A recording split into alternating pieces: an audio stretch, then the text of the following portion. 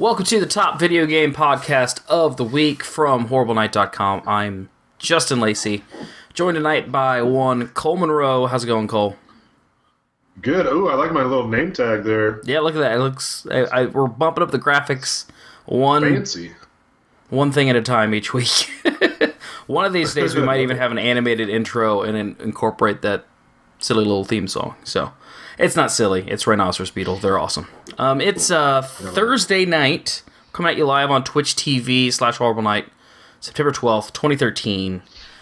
This is the interactive podcast from Horrible Night, where we ask our questions of the week to you, all of you, on our Facebook page each week, looking for your best and worst of the week in gaming. But before we do that, Cole, what else has been going on? Finally watched the new Star Trek movie, Into Darkness. I got halfway through it, enough to like that there was enough spoilers going on that I at least know what's happening. But what was your overall take? Without spoiling anything, I really enjoyed it. I thought that the Benedict Cumberbatch character was really well played. And it's twists and turns and all that stuff. So I thought it was definitely a definitely entertaining movie. I don't know. I just like the. I'm not a huge Star Trek fan. Yeah. I like some Next Generation, but it's not in my blood like it is for some people. You kind of you came at it more as from the director. Like, you're into his stuff. I forget his name. Yeah, that's J.J. Abrams. Yes. Yeah, that's what I was gonna say. Is I really like J.J. Abrams stuff, and I like the fact that it's more action oriented than just. Star Trek has always been to me a more of a talky thing than like a Star Wars has been more actiony, and I think J.J. Abrams brought more of an action spin to it that I really like. Cool. And again, Benedict Cumberbatch is fucking awesome. Like, he's awesome as Sherlock. He's awesome in this role. Good shit. So you should check it out. I think it just might have been the mood I was in. I was kind of bored by it. I didn't get through. Like, I didn't finish it in a sitting. I moved on to do something else. I was kind of distracted. Had some other things I wanted to do, but it didn't grab me. But it wasn't bad. Right. So. I understand that. Yeah, I get that. And then also, football season has started, as you know, because you probably got pretty drunk on Sunday. Well, living in Las Vegas, we don't have a professional team, and sometimes the games that they show aren't necessarily the ones that I want to watch on the regular TV. Yeah. So I woke up early Sunday morning at like 6:30 for some ungodly reason, and got into my head that I'm going to buy the NFL Sunday Ticket streaming package. Yeah. And so I did. And watched the Colts. I watched the Colts game on my TV. Awesome. Just as it was live, so it was really cool. Like, I think it's definitely worth the price. And what's really cool is, like, all the games are going on right now, or at the same time. You can just switch to them like instantly. Yeah. So, like, if the Colts game's in a commercial, I switched over to, like, the Bills-Patriots game or whatever else is going on. So, the one I've liked the most, since I go to most of the Colts games, I don't really not too up on the TV coverage stuff. But the Red Zone package, is that in what you have, or? Yeah. So see, I have the Red Zone package on my cable. Yeah. But you also get it with the Sunday Ticket. Okay. So I can also just switch to the Red Zone and watch that while I'm on the stream. No, I like that because it just totally dictates. It just switches you to when any of the other games are in scoring position, and keeps you on your toes. So. But another thing that's cool is you can watch 4 games at once too, like through the stream. I forget what they call it, but they make a big deal of their quad view or whatever. Yeah, it's cool. Quad Zone. The Quad Zone. What about you? What have you been up to? Oh, just kind of realizing that all the fall TV shows are starting to come back. Like, I watch all these after the fact, so I don't really. I kind of bounce from one show to a show, and I think with all of the dramas that there are only the 12 episode runs. I'm not as closely tied to the fall and spring schedules as I used to be. It's just like, oh, now it's Dexter's ending, so I'm going into Sons of Anarchy, or it's just like there's a good good flow of shows now, but I don't really associate them with the time of the year. So it was just kind of weird. I was like, oh shit, all of them are kind of coming back, and I hadn't really realized that Sons of Anarchy was one of the first ones in the fall, and that's my favorite show on TV right now. So that just kicked back off this week. And are you current on it now? Yeah. I think I'm a season or two behind, and I was like watching football on Sunday and saw the commercials. Like, no, I don't want to see it. I don't want to see it. It's hard because like those types of shows where a lot of them kind of pull their drama from people living and dying. Like it won't. You don't have to read anything to get a spoiler. You just like see, oh, that person's still alive, and that can be a spoiler. Yeah. So. Right. Yeah, it's really hard. Like, that's one other benefit I think of cutting cable is I avoid commercials like that. It's more the internet that spoils that stuff for me. But what I really wanted to say was between that and wrapping up Breaking Bad, like a lot of my shows are kind of that I'm really into are 4th, 5th, 6th season and starting to wind down. And I don't know. I'm just kind of bummed out on endings of shows in general because none of them, I don't know, I was just kind of negative about it. None of them really end well, and I just don't know where these shows are going and if they could possibly end well, and I don't know. As excited as I was for all these shows to come back, I'm just like, I don't really know where any of these are going, and overall, I've been kind of fatigued by the whole thing, which is kind of funny. Yeah. How many pizza rolls you got in your mouth right now? Middle. I got one in my mouth. I got 2 left after this, so I'll stop eating, but sorry, guys. Right after work. I get that same feeling sometimes where, and I've talked about this with video games before, is I'll get to a certain point and I don't want it to end, so I just stop. Yeah. And I just have that show or video game just hanging over me the whole time, and just like, I can go back to it and then finish it, but like I don't want it to ever stop. What brought it up actually was when I finished Outlast last week, and it was kind of that feeling that I don't know how horror games should, like, I don't know if there's a potential good way for most horror games to end, and so I just kind of accepted its ending, which is whatever.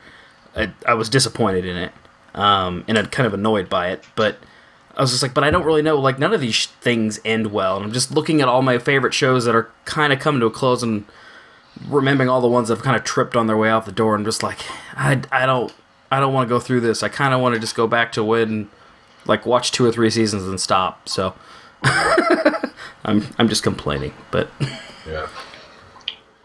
What can you do though? But I will say that I did have one of the greatest video game endings that I've been a part of also recently. So going on a high note there. Speaking of, what was that? I was hesitant to call this my game of the week, but it was Brothers. So I'm going to write my review on it and talk a lot about it. All I will say about Brothers is everyone needs to play it. So yeah, definitely. That's on Steam now, right? Yeah. So it's on Steam. I think it's on everything right now. Yeah, it's on everything. It's Steam, PS3, and Xbox. So, but definitely play that game. But and I don't want to downplay how much of an impact that game had on me. But my game of the week this week is Amnesia: The Dark Descent, just because I put the game off for so damn long, and. Yeah. I think I tried originally 3 different times to get into it, and it was just too terrifying and also just kind of obtuse when you start playing it, trying to figure out how to handle the puzzles in the game and like what you're going to be doing to make progress. It's a lot of reading. There's a good story to it, and just being able to understand your inventory at the same time while being terrified, and just like I would just get to the points where I'd come to a dark hallway and I was like, I don't want to walk to the end of this hallway, so I'm gonna stop. But I've just been amped up for horror games this season and this Halloween season, and kind of resolved that I'm gonna play through a number of these games. And I won't lie, I've actually been kind of using the live stream as motivation to keep pushing through. Like I don't know, it's kind of I get motivated by like setting goals and other people holding me to them, so I kind of use the live stream in that regard to be like, I need to keep seeing this through, and it's been working well. But this game, like I played through Outlast, that's terrifying for about 90 minutes. Amnesia, so far like four hours in, just still every corner is freaking me out. I just got through one of the darkest cellar basement scenarios I've ever been through, and man, it wore me out, and it was awesome. So everything you've heard about the game, it's the best example of a great horror game that out there right now. Yeah, I just saw that it's in my library, and I have no idea why, because I cannot play those games. I get so freaking tense and sweaty and heart racing, and it's just not something that I enjoy. So to hear you're like going through it, and even like Ethan getting scared, and he loves that kind of stuff, is just like, ugh. I mean, Ethan was kind of broken a little bit by Cry of Fear, and he pushed through Outlast. But we both kind of agreed Outlast you saw through its tricks pretty quickly. But Amnesia, I kind of know its tricks, but it's just so thick. It's a lot to get through, and it's awesome for that. But we've been kind of talking about too the difference between playing a horror game and watching a horror game and watching a horror movie. Would you watch someone play these games? Is that interesting to you? Yeah, I watched your Outlast stream that I'm going to talk about later. Okay. I've watched people play Amnesia before too, because it's something like I'm interested in on a surface level, but I'm not interested in it to get engaged and engrossed by it, because I don't know. It's like it's a totally different thing when you're playing. Compared to when you're just watching it, because you're not. I might be saying go this way, but if you don't and something jumps out, it's not like, I don't know. I don't know really how to explain it. It's just It's just not that tense, I guess. I've got a follow-up question, but we'll save that for our highlight talk, because I think it'll be related to where you're going with that. Sure.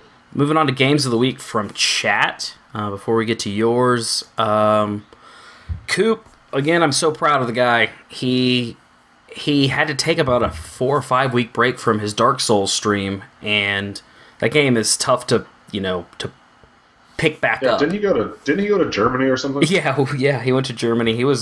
He got Ethan drunk at Gamescom. He was actually there for a work trip, so it was just kind of a big coincidence. But anyway, he picked up his Dark Souls stream again last week and played it again this week, and he's been making a lot of progress and making some friends in chat that are helping him with strategies, and it's been really interesting to see him continue to make progress with the game, because it's totally still not his style. So, every time I watch him play Dark Souls, I want to play Dark Souls.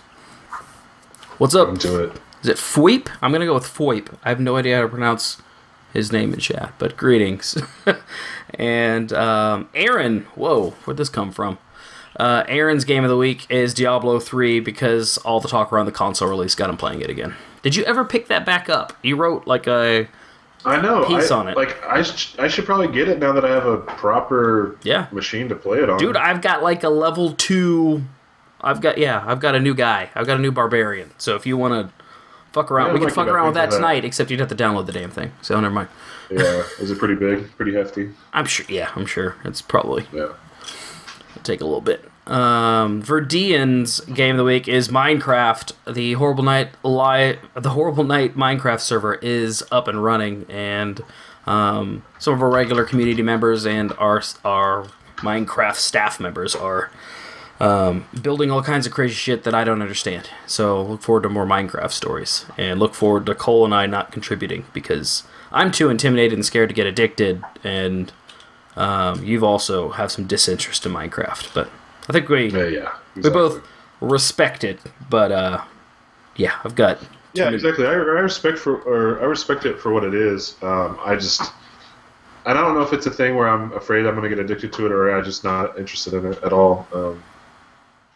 Like, I like seeing people's creations, but I don't want to do that. Yeah, that's not how you want to spend your game time.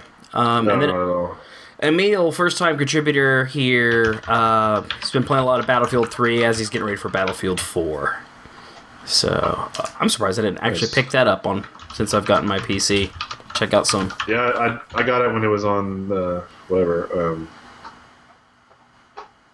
the Humble Origin bundle. Oh yeah. Oh yeah. I forgot it was in there. Those are some good games there. Ghost, how's it going? Chat is picking up a little bit, but Cole, tell me about your game of the week. My game of the week is Ease, I guess. I don't even know how to pronounce it. I'm going with Wise still. Yeah, Wise. I'm pretty sure it's Ease. But it's a classic, Japanese RPG.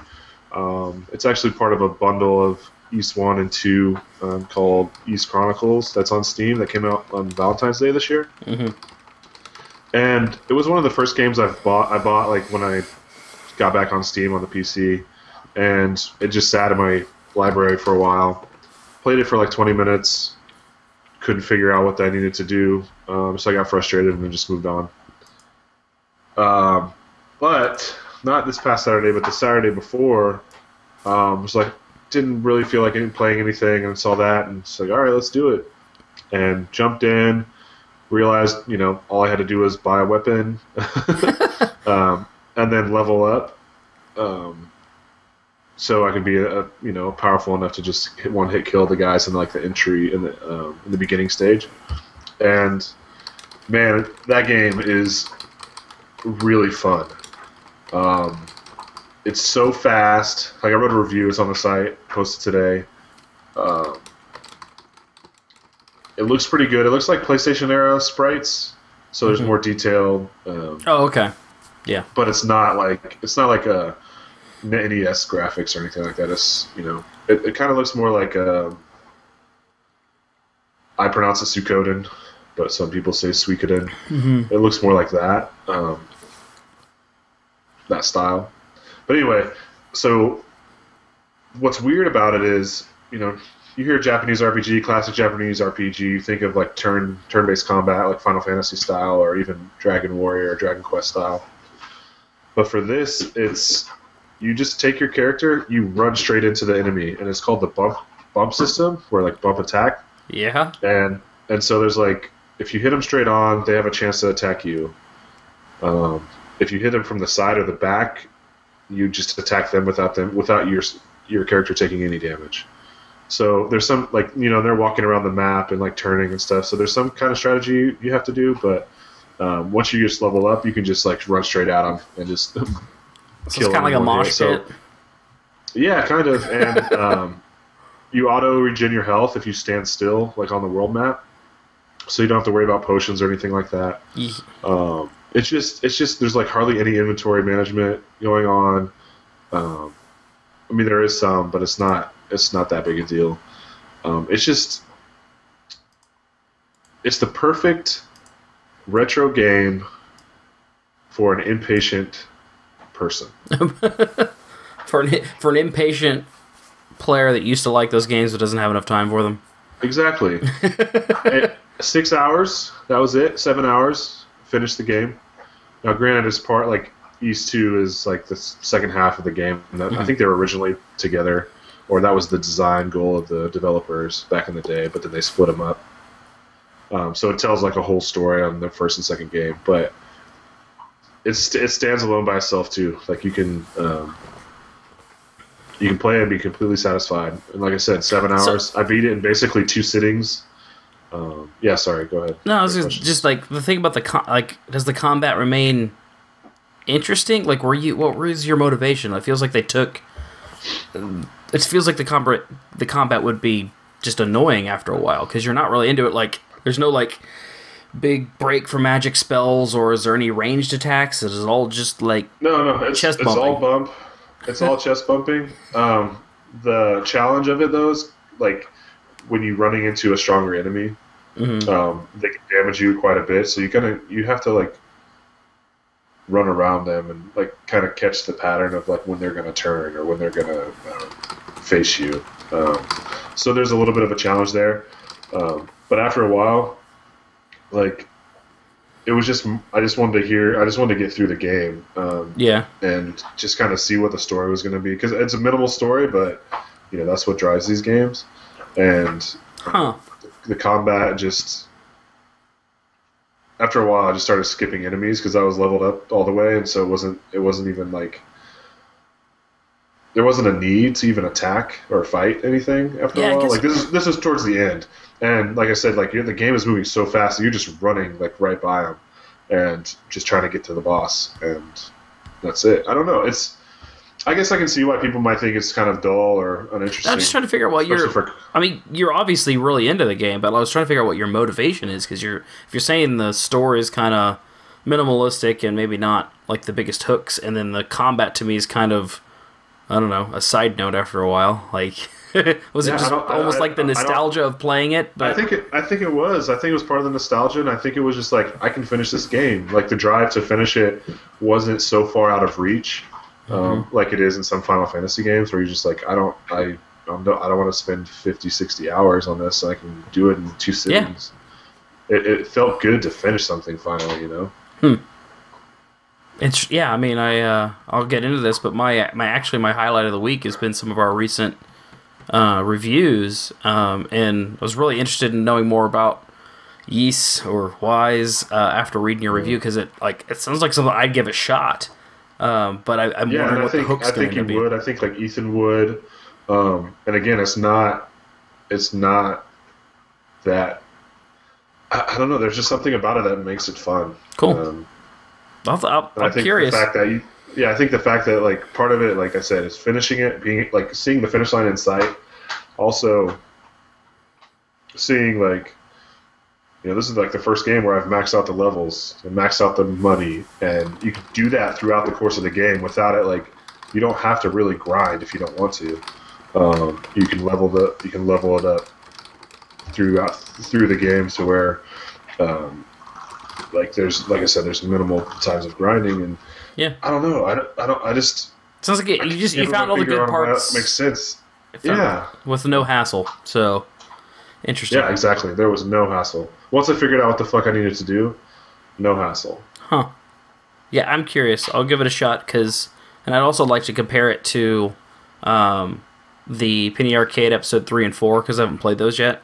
And I know, those are modeled after the classic JRPG era, but also kind of shorter games. I know they're like 10 to 15 hours, so I'd be curious to see if those would hold your attention, but I don't know, the Penny Arcade content might not be the best gauge for that. Yeah, and I started one of those one time, and I think I was just in a hurry and I didn't have time to actually sit down and get into it, but there was so much text, I was just like, I can't do this right now for the Penny Arcade stuff. Did you ever play his other games, the Cthulhu Saves the World, and I forget the other one, but... Breath of Dragon 7 or something like that? Yeah, I almost said Breath of Fire, but yeah, whatever. Yeah. I played them very briefly. Okay. I know they were like on Xbox indie games. But just trying to get a realm of comparison for why this game hooked you, and always curious. So and I'm like, I'm gonna play the second one obviously here pretty soon, cool. And see where that takes me, because there's like 8 or 10 of them out there, Cool. Yeah, there's one coming out. There's one coming out for Vita this next month, I think. Oh, really?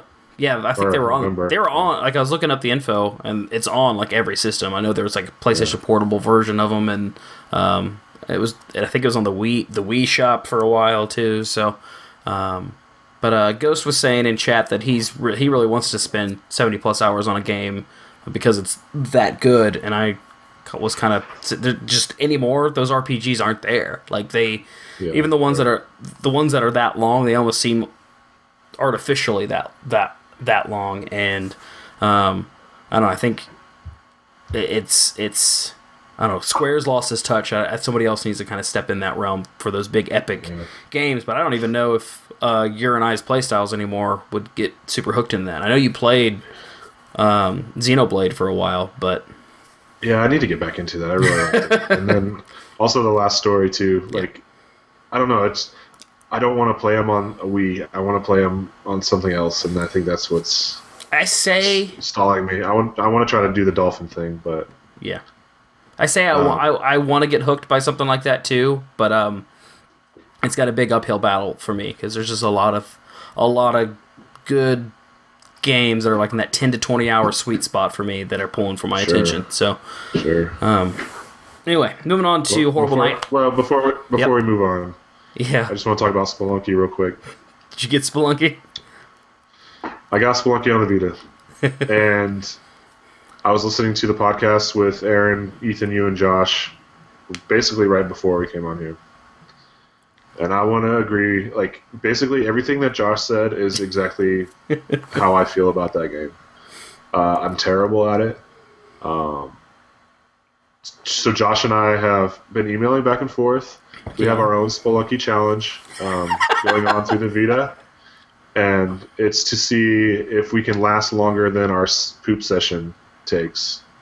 That's our daily challenge. I'm just joking. I just made that up. But, yeah, so I'm terrible. It looks amazing. It's fun. I play it all the time. I just cannot get past. I don't think I've been to the jungle yet, honestly. I keep getting hit by spears out of nowhere, and it's just like, fuck. I don't even know where it came from. Or I'll get killed by the big-ass Indiana Jones ball or something. Or just go in there wanting to learn something new about the game every round. That's the way I stay not frustrated. It's like, oh, I didn't know I could do that. Because, after a while. But yeah, I've never... We're going to go into week 5 here. This is the 5th week of daily challenges. I'm still going strong. So, and it's still not even close to finishing the game. I posted a speed run the other day. There's so much of this game that I don't even know about. So, HorribleNight.com highlights. I was excited last week. Ethan and I have talked about this for a long time. And some with you, I believe, too, Cole. And then Aaron, who also writes a lot of reviews for us. But we finally dropped the rating system for our reviews. It just, looking back at the reason and the impetus we have behind a lot of the writing on our site, it's not...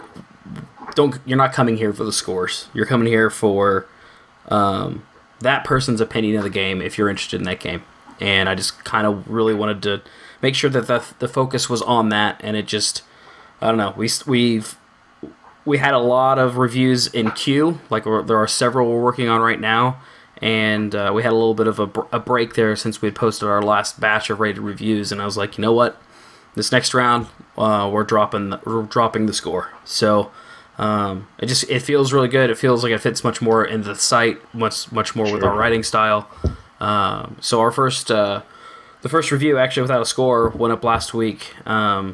Ethan's Outlast review and then your review of Ys went up this week. And I was kind of glad because Ethan had a lot of conflicted emotions about Outlast. There are things he loves about it and things he hates about it.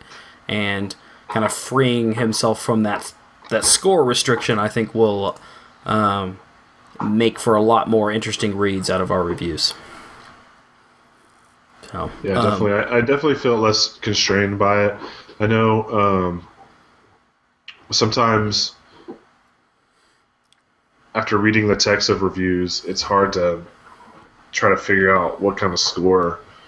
What did the score? Yeah. What score does this say?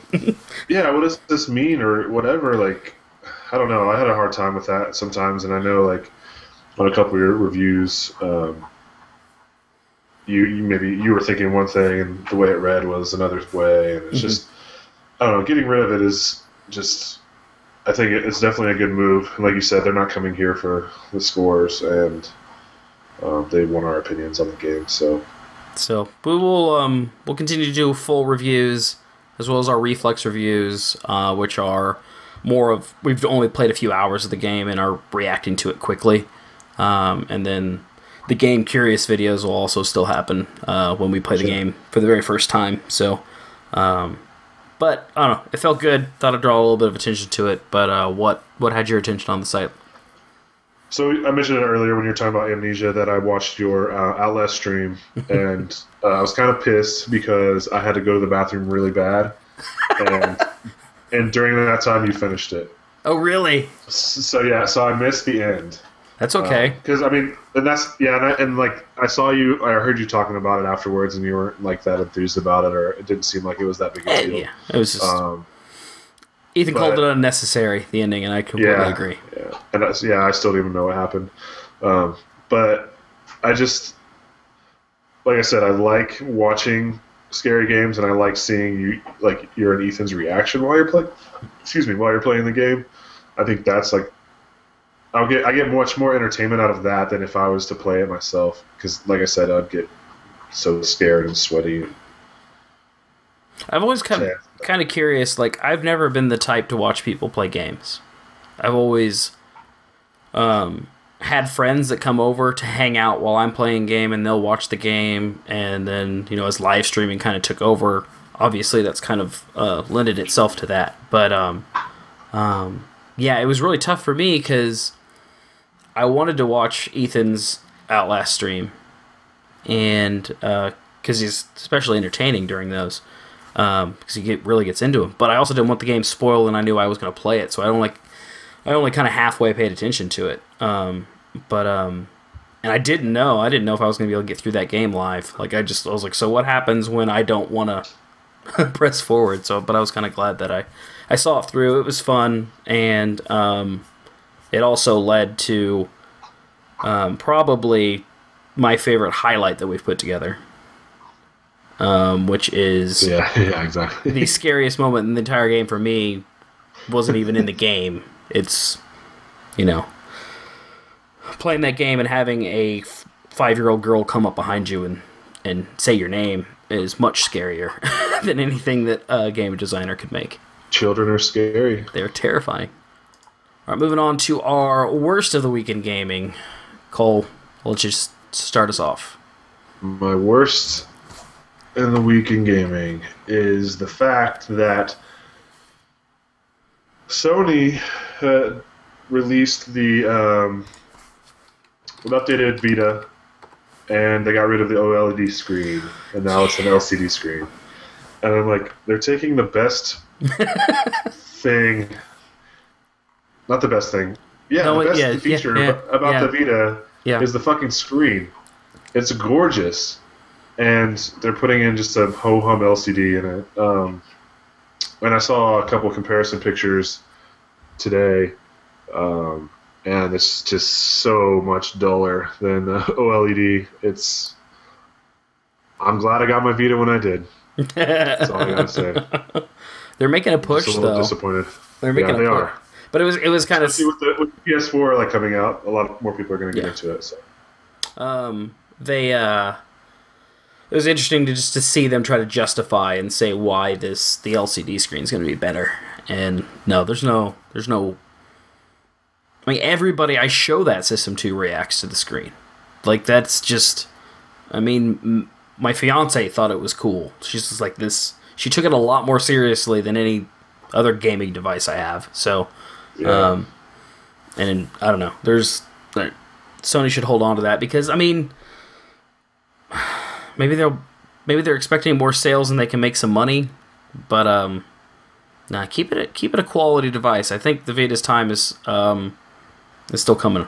So you keep looking like you're falling asleep, man. But no, I'm sorry. I'm texting my phone. Okay. I'm not falling asleep at all. When you're looking down, it looks like your eyes are closed. It was freaking me out. Yeah, I'll just do this. That's actually.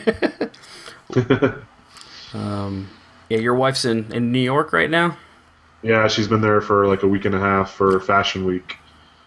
So I've been all by myself, and I haven't even played that many games. I'm kind of pissed.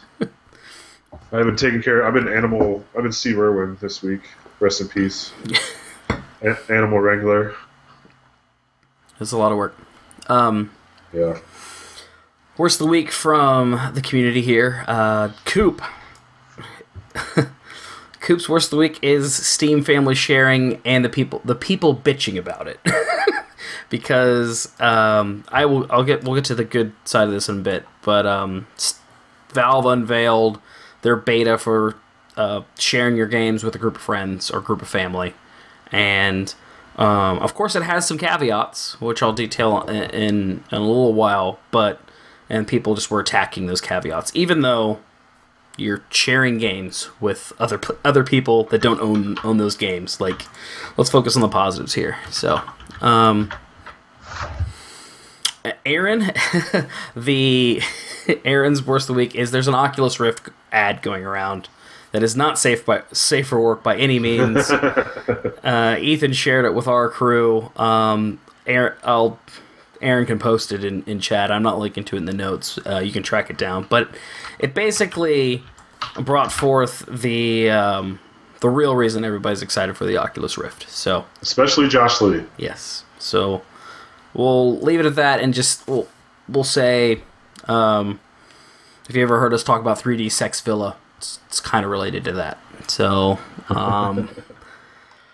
Verdian's worst of the week is his lack of excitement for the final release of Armor 3, because I think some people are running into this problem too. When you play pre-releases, alphas and betas for so long, you've played through a lot of the game, and so the full release just kind of loses a little bit of its luster. So, so it feels like he kind of ruined it. But so I've been trying to be a little bit careful with some of those pre-releases. Like, really, I've tried to be like, I'll play it like that first hit, but I won't continue to play it. I want to hold off until like a big major update and try to like at least draw it out a little bit more, because you don't want to have your first impression or your overall impression of a game ruined or changed or affected by the alpha version of it. And Emil's worst of the week is getting base raped in Battlefield 4. Not sure about that. Battlefield 4? Yeah, maybe. Or the anticipation of that. So, my worst of the week. Anticipation rape. Worst of the week was last week. It was a story from last week, but people are still talking about it, and Kojima's followed up on it a little bit this week. But it is a typo. Are you talking about Battlefield 3, Emil?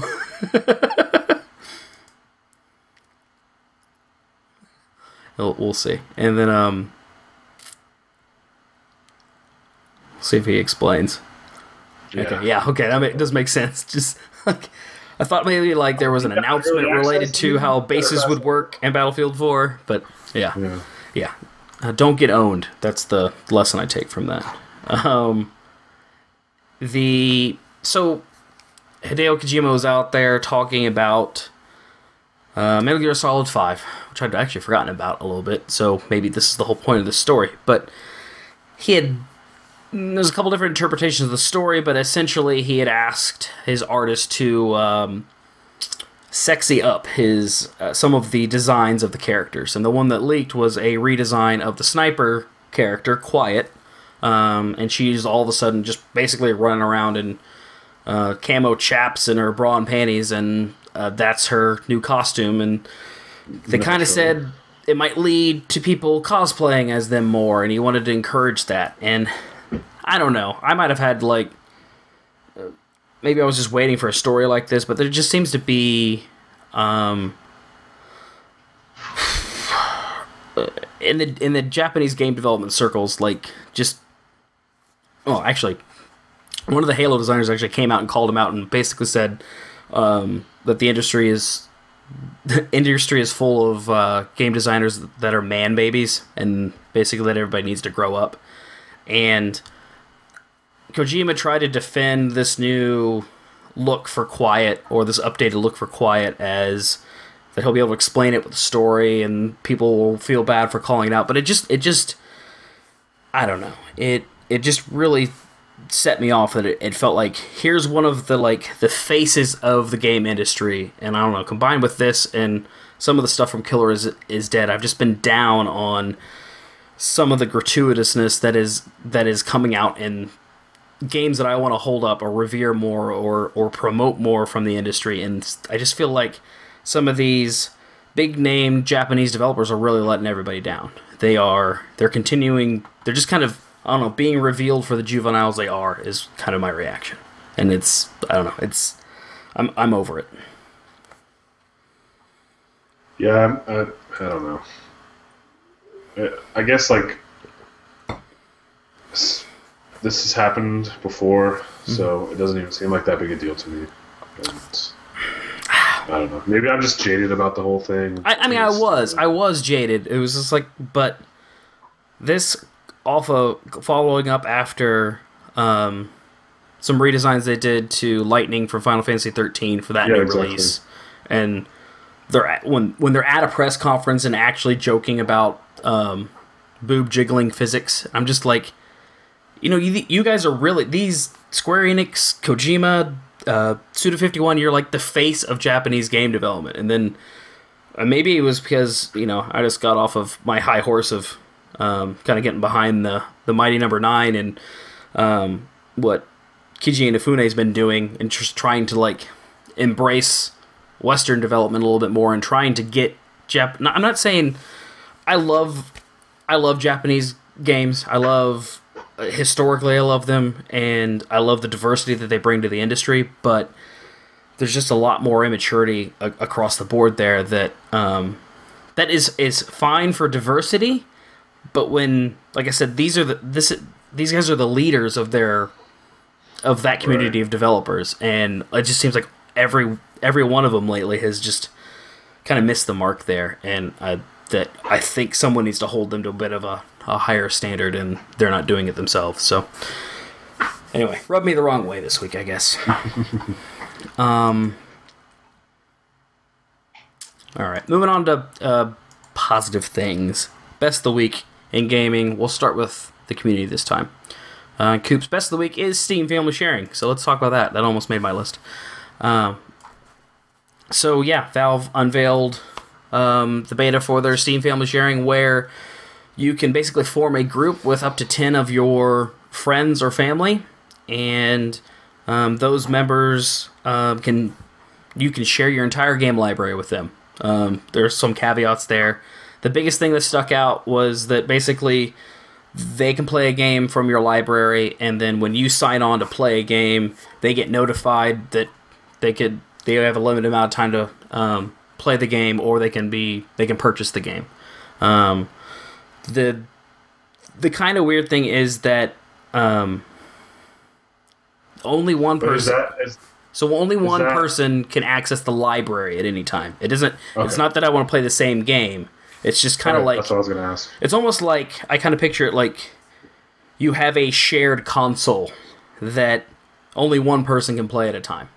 It just happens to be a little bit digital, so you kind of tag in, tag out that way. And for everybody that Coop was kind of talking about the negativity there, Valve just is the king of iteration in these types of policies, and these, especially around the licensing of their games. That this is just the beginning for this, and it's also the only thing of its kind out there as far as the digital library sharing. So, what were people being negative about?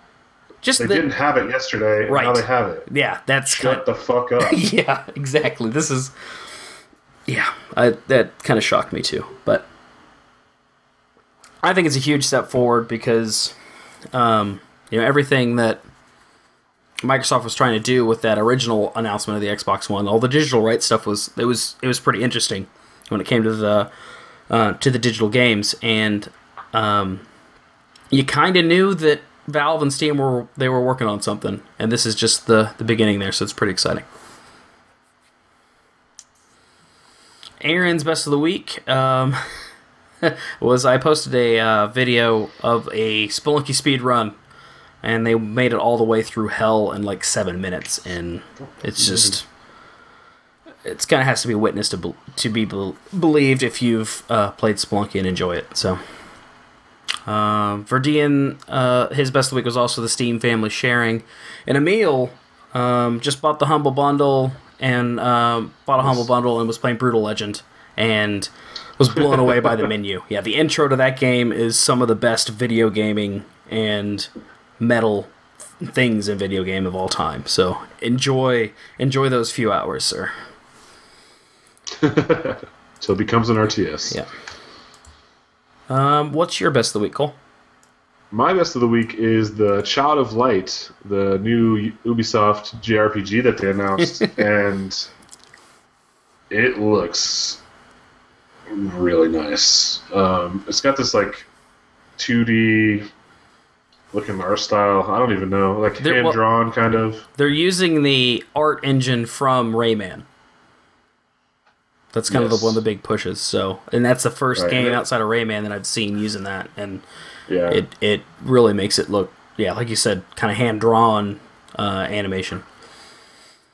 But it's like, but turn-based battles, and just like, but it's a 2D kind of side-scroller puzzle RPG, and I don't know, and it's from like the people who made Far Cry 3, so it's just, I think it's really interesting that they're kind of going in a completely different direction. They've also been promoting it as kind of just a love letter to the genre in general, so I'm really curious to see what Ubisoft can do with it. But yeah, I definitely have my own eye on that. My best of the week, I kind of changed this up a little bit, but what stuck with me the most was at Sony's press conference for TGS. They made a lot of Vita announcements, a lot of PlayStation-related stuff, but they announced the Vita TV. Yeah. It's for Japan only. So it's another little $100 micro console that essentially is a Vita without a screen. And I say that because it's a Vita that hooks up to your TV. And then it has all the streaming features that a Vita has, which means, they did confirm today, that you can technically stream from your PS3 as well, but you play all the Vita library games on there, and you can stream from the PS4. So the scenario is you have your PlayStation 4 or your PlayStation 3 hooked up to your main TV, but you can access the games and stream them to your Vita TV in other rooms. If you're in another room, then you can play those games on that TV, which is kind of awesome. So, why would you buy a Ouya? I don't. Yeah. Better yet, why would you buy a game stick? They just announced their release date today. So exactly, like this. I mean, you can play Vita games. You can download PSP games. I'm pretty sure. And then it'll have all the other apps too. Storage, yeah, I don't think there's any onboard storage, but you can buy the memory cards to download all the apps. Yeah. PSP games, PS1 games, PS Mini games, all that shit is available, and I think it's a really smart move by Sony to have that.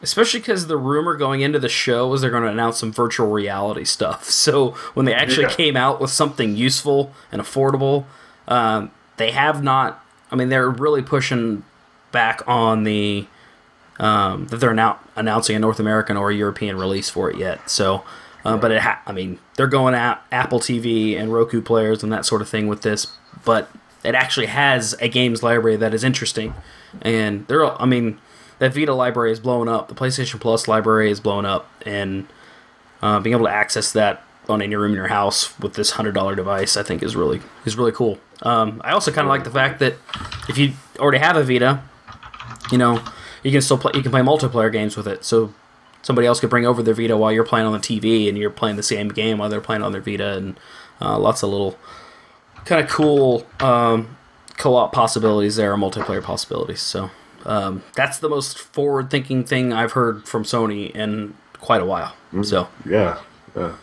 It's kind of like nobody predicted it or had anything even close to predicting it, which is weird this day and age too. Yeah, and then, God, man, my Wii U gamepad just looks dumber and dumber every day. I'm just... Okay, we'll get out of here. The final question of the week. I think I kind of know where you stand on this, but I think I did this the last time a Grand Theft Auto game came out. I also did this when Red Dead came out, and that was I'm kind of infamous for that a little bit. But I am not interested in Grand Theft Auto 5, but it's a huge release for the industry, and it comes out next week, so I feel like we should at least acknowledge it. But I guess my question is, what would it take to sell you on playing this game at this point? Being Saints Row 4? Actually, I was a little intrigued earlier this week or last week when Andy and I think it was Andy posted the map of of GTA 5, like the whole landmass that the game is gonna have in it, and so I thought that was kind of cool, but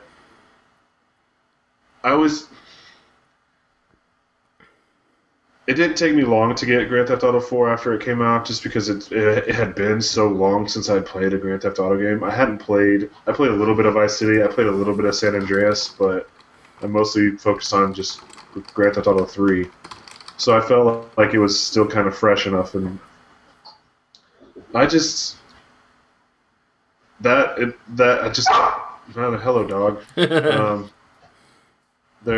just have no interest in it. Yeah. Just after playing 4, like, I'm not interested in the stories that they're telling. I think the outlandish shit that Saints Row 4 did and 3 did far outweigh anything that Grand Theft Auto could be, and on any interesting level for me. So I think if I do get it, I'm not going to play it very long.